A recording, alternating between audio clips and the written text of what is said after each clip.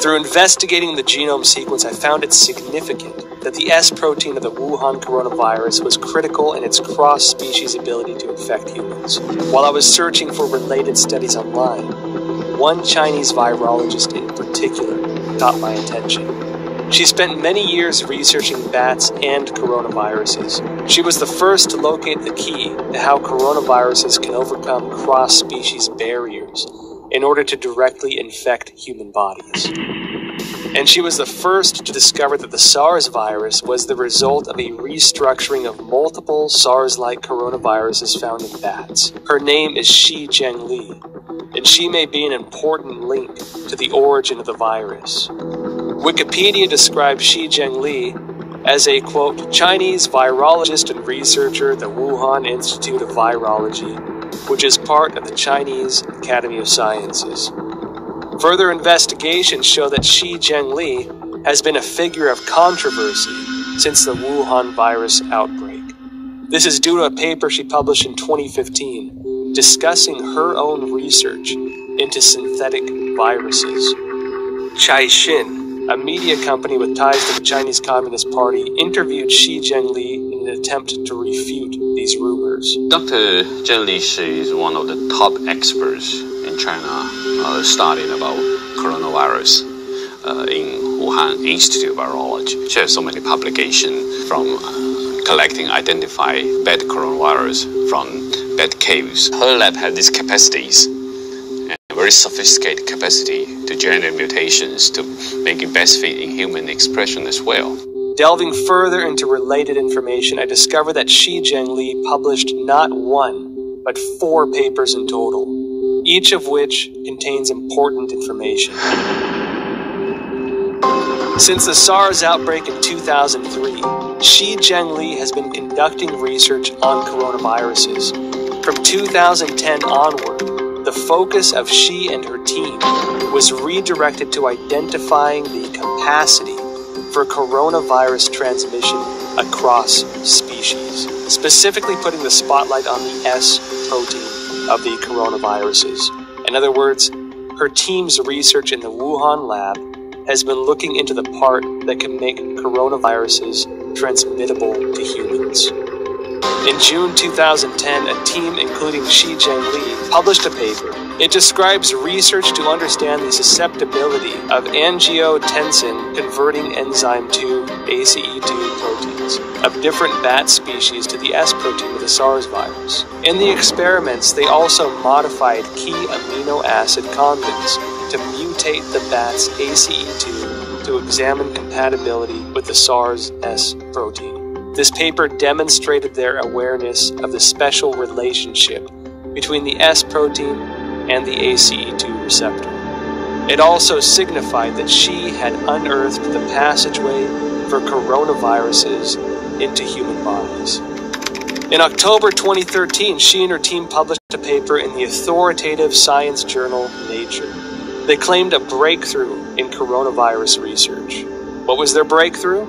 They successfully isolated 3 viruses from bats, one of which had an S protein that integrated with human ACE2 receptors.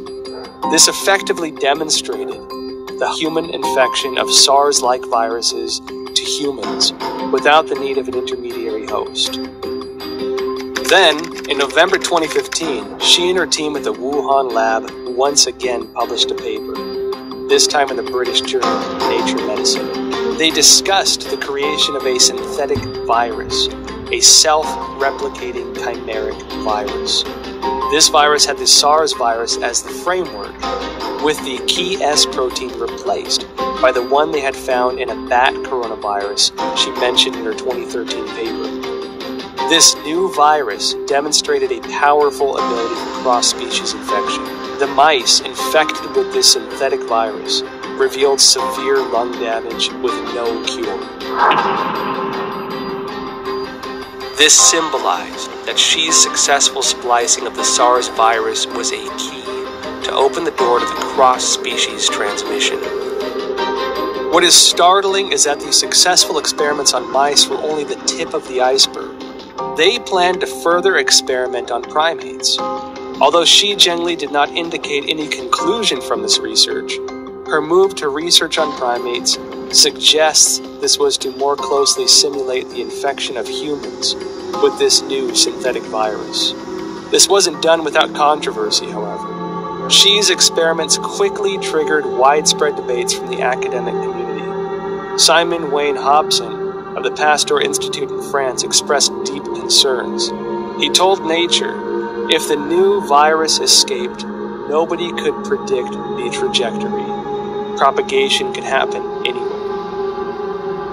His statement is exactly what's happening, that the virus is everywhere. Additional studies very strongly support the idea that this new coronavirus came from a recombination event. However, this did not terminate Shi's research. On November 14, 2018, Zhengli spoke at the School of Life Sciences and Biotechnology at Shanghai Jiaotong University. The topic was bat coronavirus and its cross-species infection. Reports of this event have since been deleted from the university website. I discovered two more significant pieces of information regarding the dangers of the research conducted by Zhengli's team.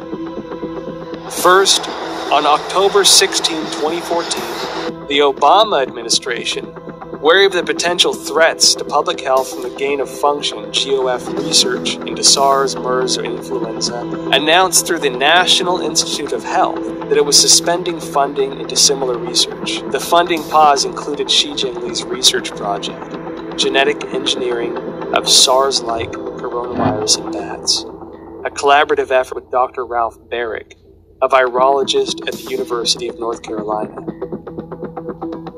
Second, after the Wuhan outbreak, Indian researchers compared the S protein sequence between 2019 nCoV and SARS.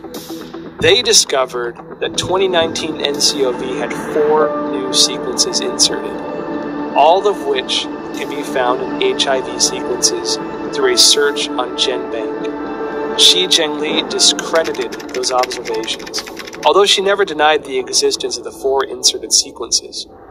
However, scientists probing GenBank found that there were only 3 viruses containing all sequences. The first is the HIV virus itself. The second is a bat coronavirus discovered by Shi. And the third is this new Wuhan coronavirus. We've done this kind of work for now 40 years for me. There's the sequence analysis and comparison of the virus of the SARS-2 COVID-19 apparently has genes that come from other human and other species, including some envelope, the GP41 from HIV. What is the HIV's GP41? The answer I found online describes GP41 as a protein of HIV that acts as the key to infecting human bodies, resulting in the functional failure of the immune system. If the discovery by Judy and her colleagues are established, it would mean the infectious part of the Wuhan virus, the S protein, incorporated the sequence of the HIV key protein. This made me think of the immunodeficiency symptoms in people infected. They were doing research on a human transmittable coronavirus that was actually published in a paper. So this is research that they actually published. They were working on developing a coronavirus for the human host, which, leads you to question, why would you be creating a coronavirus that can infect humans? What would be the purpose of that research? Is it for a weapon? Is it so that you can then create a vaccine that you are the sole recipient of the profits from? The Chinese have full access to our databases. They have full access to all that research that comes out. They have full access to all our universities to train their scientists. And they have full access to our scientists, like was, with the recent indictment of the head of the chemistry department at Harvard. I mean, this is the 1,000 Talents program. Tens of thousands of the world's most brightest people in all of these different areas that are going to China to help them with their programs. And all of these programs, as you know, have a dual use capability. Beijing's attacks on the United States, which have occurred for weeks and weeks, are really worrying. What it shows is that China is desperate And the United States needs to defend itself because China is propagating this narrative that we spread the coronavirus to China. So the United States needs to just come out with the facts about how China took coronavirus samples from Canada and the United States. They sent them to Wuhan. We don't know exactly what went on in that lab there at the Wuhan Institute of Virology, but it's time for the United States to defend itself.